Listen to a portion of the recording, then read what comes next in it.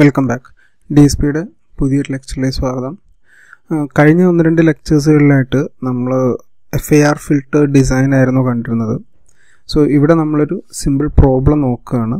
Window method അല്ലാതെ ഒരു normal low pass filter design ആണ് ചെയ്യാൻ പോകുന്നത്. ക്വസ്റ്റ്യൻ ഇങ്ങനെയാണ്: design an ideal low pass filter with frequency response. നമുക്കിതുപോലെ റെസ്പോൺസ് തന്നിട്ടുണ്ട്. അതിൽ HD of e raised to j omega എന്ന് പറയുന്നത് 1 for minus pi by 2 to pi by 2 ആണ്, and 0 otherwise. Find the value of h of n for n is equal to 11 and find h of z. Transfer function കാണാൻ പറഞ്ഞിട്ടുണ്ട്. So ഇതിൻ്റെ solution ചെയ്യുന്നതിന് വേണ്ടിയിട്ട് നമ്മൾ ആദ്യം നമുക്ക് തന്നിട്ടുള്ള ഈ റെസ്പോൺസ് അതൊന്ന് പ്ലോട്ട് ചെയ്യുക എന്നുള്ളതാണ്. സോ നമ്മളത് പ്ലോട്ട് ചെയ്യുകയാണെങ്കിൽ നമുക്ക് ഇതുപോലെയാണ് വരിക. അതായത് ഇതിൻ്റെ ലിമിറ്റ് എന്ന് പറയുന്നത് minus pi by 2 to pi by 2 ആണ്. So minus pi by 2 to pi by 2 1 ആണ് നമുക്ക് HD of e raised to j omega കിട്ടിയിട്ടുള്ളത്. ബാക്കിയെല്ലാം നമുക്ക് 0 ആണ്. ഓക്കെ, സോ ഇതാണ് നമുക്ക് ക്വസ്റ്റ്യനിൽ തന്നിട്ടുള്ള റെസ്പോൺസ് എന്ന് പറയുന്നത്. സോ ഇവിടെ നമുക്കിപ്പോൾ തന്നിട്ടുള്ളത് HD of e raised to j omega ആണ്. സോ നമ്മൾ ഇതിൻ്റെ സൊല്യൂഷൻ കാണുന്നതിൻ്റെ സ്റ്റെപ്പ് ബൈ സ്റ്റെപ്പ് കഴിഞ്ഞ ലെക്ചറിൽ നമ്മൾ പറഞ്ഞിട്ടുണ്ടായിരുന്നു. ആ സെയിം പ്രൊസീജിയർ തന്നെയാണ് നമ്മൾ ഫോളോ ചെയ്യുന്നത്. ഇതിൽ വിൻഡോ മെത്തേഡ് നമ്മൾ യൂസ് ചെയ്യില്ല എന്നുള്ള ഒരൊറ്റ വ്യത്യാസമേ ഉള്ളൂ. സോ ഈ ഒരു ഫിഗറിൽ നിന്ന് നമുക്ക് എന്ത് മനസ്സിലാവും? തന്നിരിക്കുന്ന ഫിഗർ എന്ന് പറയുന്നത് ഇറ്റ്സ് എ സിമെട്രിക്കൽ റെസ്പോൺസ് ഇല്ലേ? ഇതിൻ്റെ middle point, centre point alpha എന്ന് പറയുന്നത് എന്താണ്? 0 ആണ് അല്ലേ? So also it's A symmetrical signal. So ഇത് വെച്ചിട്ട് നമ്മൾ ആദ്യം എന്ത് ചെയ്യുന്ന പറഞ്ഞാൽ we can determine the desired impulse response HD of n. ഇത് capital HD of e raised to j omega ആണെങ്കിൽ ഇതിനെ ഇൻവേഴ്സ് ഫൊറിയർ ട്രാൻസ്ഫോം ചെയ്ത് കഴിഞ്ഞാൽ നമുക്ക് എന്ത് കിട്ടും? സ്മോൾ HD of n വരും. സോ ഇൻവേഴ്സ് കാണാനുള്ള അതിൻ്റെ ഇക്വേഷൻ എന്താണെന്നുള്ളത് നമുക്കറിയാം. 1/2n minus pi by 2 to pi by 2 ഈ HD of e raised to j omega into e raised to plus j omega n d omega ആണ് വരുന്നത്. ഇതിൽ ഈ ലിമിറ്റ് അപ്ലൈ ചെയ്ത് കഴിഞ്ഞാൽ വി ക്യാൻ അപ്ലൈ 1 ഹിയർ അല്ലേ? ഇതിൻ്റെ ഇൻ്റഗ്രേഷൻ കാണുക എന്നുള്ളതാണ് നെക്സ്റ്റ്. സോ ഇതിനെ നമ്മൾ ഇൻ്റഗ്രേറ്റ് ചെയ്യുകയാണെങ്കിൽ e raised to j omega n നെ നമ്മൾ ഇൻ്റഗ്രേറ്റ് ചെയ്യുമ്പോൾ നമുക്ക് എന്ത് വരും? e raised to j omega n divided by jn ആണ് വരിക. സോ അതിലുള്ള ആ jn പുറത്തെടുത്തിട്ട് ബാക്കിയുള്ള 2 ടേമിൻ്റെ ലിമിറ്റ് നമ്മൾ അപ്ലൈ ചെയ്യുകയാണ്. Upper limit pi by 2 lower limit minus pi by 2. So അപ്പോൾ നമുക്ക് ഈ ഒരു എക്സ്പ്രഷനാണ് കിട്ടും. സോ ഈ എക്സ്പ്രഷൻ എന്ന് പറയുന്നത് എവിടെയെങ്കിലും കണ്ട ഓർമ്മയുണ്ടോ? That is nothing but sine theta. നമ്മുടെ Euler equation sine theta is equal to e raised to j theta minus e raised to minus j theta divided by 2j. So ഈ ഒരു expression വെച്ചിട്ട് നമുക്ക് ഇതിനെ എന്ത് ചെയ്യാം? We can write like this 2j sin pi n by 2 എന്നുള്ള ഫോമിൽ എഴുതാം. നമുക്ക് തീറ്റയ്ക്ക് പകരം pi n by 2 ആണ് വരുന്നത്. സോ ഇതിൽ നിന്ന് നമുക്ക് എന്ത് ചെയ്യാം? ഈ 2ഉം ജെയും ഒക്കെ ക്യാൻസൽ ചെയ്ത് കഴിഞ്ഞിട്ട് നമുക്ക് ഫൈനലി കിട്ടുന്ന ആൻസർ എന്താണ്? Sign pi n by 2 divided by pi n എന്ന് കിട്ടും. That is HD of n എന്ന് പറയുന്നത്. സോ ഈ തന്നിരിക്കുന്ന എക്സ്പ്രഷൻ നമ്മൾ എന്താ ചെയ്യേണ്ടത്? നമുക്ക് 11 സാമ്പിൾസ് ആണ്, n is equal to 11 samples ആണ് തന്നിട്ടുള്ളത്. സോ അപ്പോൾ നമ്മൾ എന്ത് ചെയ്യണം? അതിനെ നമ്മൾ ട്രങ്കേറ്റ് ചെയ്യണം ടു 11 സാമ്പിൾസ്. അപ്പോൾ നമുക്കതിനെ എങ്ങനെ എഴുതാം? ഇതിൽ we can say that this response small HD of n എന്ന് പറയുന്നത് is in between -5 to 5. So ഈ രീതിയിൽ 11 സാമ്പിൾസ് ആയിട്ട് -5 to 5 വരുമ്പോൾ നമുക്ക് 11 സാമ്പിൾസ് ആണ് വരിക. സോ ഇങ്ങനെ നമുക്ക് എന്ത് ചെയ്യാം? ഈ കണ്ടിന്യൂസ് സിഗ്നലിനെ ഡിസ്ക്രീറ്റ് സിഗ്നൽ ആക്കിയിട്ട് മാറ്റാം. സോ ഇതാണ് നമുക്ക് കിട്ടിയിട്ടുള്ള HD of n എന്ന് പറയുന്നത്. നെക്സ്റ്റ് സ്റ്റെപ്പ് എന്ന് പറയുന്നത് നമ്മൾ ഈ ഓരോ വാല്യൂവിനും n is equal to നമുക്ക് ഇത്രയും വാല്യൂസ് ഉണ്ട്, ഓരോ വാല്യൂസിനും h of n എന്ന് പറയുന്ന വാല്യൂ കാണുക എന്നുള്ളതാണ്. സോ ഇവിടുത്തെ കേസിൽ നമുക്കറിയാം -5 to 5 ആണ് വരുന്നത്. സോ ഇവിടെ സിമെട്രിക്കൽ സിഗ്നൽ ആയതുകൊണ്ട് തന്നെ നമ്മൾ ഫുൾ കാണേണ്ട ആവശ്യമില്ല. ഓൺലി ഹാഫ് കണ്ടു കഴിഞ്ഞാൽ സെയിം വാല്യൂ തന്നെയാണ് ഓപ്പോസിറ്റ് സൈഡിനും വരുന്നത്. സോ നമുക്ക് എന്ത് ചെയ്യാം? ഈ എന്നിന് ഈ വാല്യൂസ് സബ്സ്റ്റിറ്റ്യൂട്ട് ചെയ്തു. സോ നമ്മൾ ഓൺലി 0 to 5 വരെ കാണുള്ളൂ. അതേ ആൻസർ തന്നെയായിരിക്കും നമുക്ക് നെഗറ്റീവ് സൈഡിലും കിട്ടുക. സോ ഇവിടെ നമ്മൾ n is equal to 0 to 5 കൊടുക്കുകയാണ്. സോ ഈ ഒരു ഇക്വേഷനിൽ n is equal to 0 കൊടുത്തു കഴിഞ്ഞാൽ എന്താ സംഭവിക്കുക? ഇവിടെ സൈൻ 0 എന്നുള്ള ടേം വരും, 0 വരും. അതുപോലെ ഇവിടെയും 0 വരും. സോ നമുക്ക് ആ ഒരു 0 വരുന്ന സമയത്ത് നമുക്കിവിടെ ഒരു ഇൻഫിനിറ്റി ഡിവൈഡഡ് ബൈ 0 ടേം വരുന്നത് കൊണ്ട് n is equal to 0ക്ക് മാത്രം നമുക്ക് എന്ത് ചെയ്യാം? ഒരു ചെറിയ ലിമിറ്റ് അപ്ലൈ ചെയ്യാം. So that is four n is equal to 0 നമ്മുടെ എക്സ്പ്രഷൻ എങ്ങനെ വരും? h of 0 is equal to limit n tends to 0 sin pi n by 2 divided by n pi എന്ന് പറയുന്ന ഇക്വേഷനകത്ത് നമ്മൾ ചെറിയൊരു ചേഞ്ച് വരുത്തുകയാണ്. ദാറ്റ് ഈസ് ഈ ഒരു expression, that is limit n tends to 0 sin n by n is equal to 1 എന്നുള്ള ഒരു property ഉണ്ട്. So ഈ പ്രോപ്പർട്ടി നമ്മളിവിടെ യൂസ് ചെയ്യാണ്. പക്ഷേ ഇവിടെ പ്രോപ്പർട്ടി യൂസ് ചെയ്യുന്ന സമയത്ത് എന്താ ഇഷ്യൂ വരുന്നത്? ഇവിടെ ന്യൂമറേറ്ററിൽ സൈൻ പൈ എൻ ബൈ 2 ഉണ്ട്, പക്ഷേ ഇവിടെ എൻ പൈ മാത്രമേ ഉള്ളൂ. സോ ഒരു ഡിവൈഡഡ് ബൈ 2 നമുക്കവിടെ മിസ്സിംഗ് ആണ്.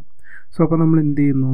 അവിടെ ഒരു divided by 2 into multiplied by 2 നമ്മളവിടെ കൊടുക്കുകയാണ്. സോ ഇപ്പോൾ നമുക്ക് എന്തായി? ഇത്രയും ടേം എന്ന് പറയുന്നത് ഇതിന് ഈക്വലായി അല്ലേ? ഓൺലി ഒരു 1/2 മാത്രമാണ് വരുന്നത്. സോ ഇത്രയും ടേം എന്തായി മാറും? 1 ആയി മാറും. 1 ഇൻറ്റു 1/2 ആണ് വരിക. That is nothing but 1/2. So four n is equal to 0 നമുക്ക് എന്ത് കിട്ടി? 1/2 കിട്ടും. ഇനി നമുക്ക് four n is equal to 1 നോക്കാം. ബാക്കിയൊക്കെ നമുക്ക് ഡയറക്റ്റ് സബ്സ്റ്റിറ്റ്യൂഷൻ ആണ്. സോ ഇതിനകത്ത് n is equal to 1 കൊടുക്കുമ്പോൾ നമുക്ക് എന്ത് വരും? h of 1 is equal to sin pi by 2 divided by pi. ഇതിൻ്റെ വാല്യൂ സബ്സ്റ്റിറ്റ്യൂട്ട് ചെയ്ത് കഴിഞ്ഞാൽ 1/pi ആണ് നമുക്ക് കിട്ടുക. ദാറ്റ് ഈസ് ഈക്വൽ ടു 0.318 ആണ് വരിക. സോ ഇത് h ഓഫ് n-ൻ്റെ വാല്യൂ ആണെങ്കിൽ since the signal is A symmetry signal നമുക്ക് എന്ത് എഴുതാം? This is also equal to h of -1 എന്ന് എഴുതാം. ഓക്കെ, ഇനി നമുക്ക് n is equal to 2 കാണാം. So n is equal to 2 കാണുമ്പം സെയിം സബ്സ്റ്റിറ്റ്യൂഷൻ ആണ്. സോ സൈൻ പൈ വരുന്നതുകൊണ്ട് തന്നെ ഇത് 0 ആയി പോകും, which is equal to h of -2. And n is equal to 3 കാണുന്ന സമയത്ത് h of 3 is equal to same substitution നമുക്ക് -0.106 കിട്ടും. That is nothing but h of -3. n is equal to 4 and n is equal to 5. So ഇത്രയും നമുക്ക് values കിട്ടി. So നമുക്ക് എന്ത് കിട്ടി? 0, 1, 2, 3, 4, 5 വരെയുള്ള വാല്യൂസ് കിട്ടി. സോ h ഓഫ് n എന്ന് പറയുന്ന കംപ്ലീറ്റ് വാല്യൂസ് നമുക്ക് കിട്ടി. നമുക്ക് എന്താണ് കണ്ടത്? ഫൈൻ h ഓഫ് z ആണ് അല്ലേ? ട്രാൻസ്ഫർ ഫംഗ്ഷൻ കാണണമെങ്കിൽ ഈ h ഓഫ് n നമ്മൾ എന്ത് ചെയ്യണം? z ട്രാൻസ്ഫോം ചെയ്യണം. സോ നമ്മളിവിടെ എന്ത് ചെയ്യുന്നു? Fine the transfer function of the filter by taking z transform. z ട്രാൻസ്ഫോമിൻ്റെ equation എന്താ? h of z is equal to, ഇവിടെ n is equal to -n-1/2 to n-1/2. h of n എന്ന് പറയുന്നത് നമ്മളിപ്പോൾ കണ്ടുപിടിച്ച sequence into z raise to -n.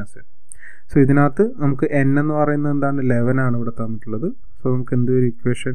n is equal to -5 to 5 h of n into z raised to -n. ഇതിനെ നമ്മളൊന്ന് expand ചെയ്യാന്ന് വിചാരിക്കാൻ നമുക്ക് എന്ത് കിട്ടും? ഇങ്ങനെ കിട്ടും. That is h of -5 into z raised to 5 -4 into z raised to 4 -3 -2 -1 0 1 2 3 4 5. ഇത്രയും എക്സ്പാൻഡ് ചെയ്തിട്ടാണ് നമുക്ക് ഇക്വേഷൻ കിട്ടുക. സോ ഇതിൽ ഞാൻ ഈ കളറൈസ് ചെയ്തിട്ടുള്ള നോക്കുക. ഇവിടെ -5ഉം +5ഉം സെയിം വാല്യൂ ആണ്. അതുപോലെ -4ഉം +4ഉം സെയിം ആണ്. Similarly in other cases. So ഇങ്ങനെ വരുന്ന സമയത്ത് നമുക്ക് ഇതിനെ എങ്ങനെ റീഅറേഞ്ച് ചെയ്യാം?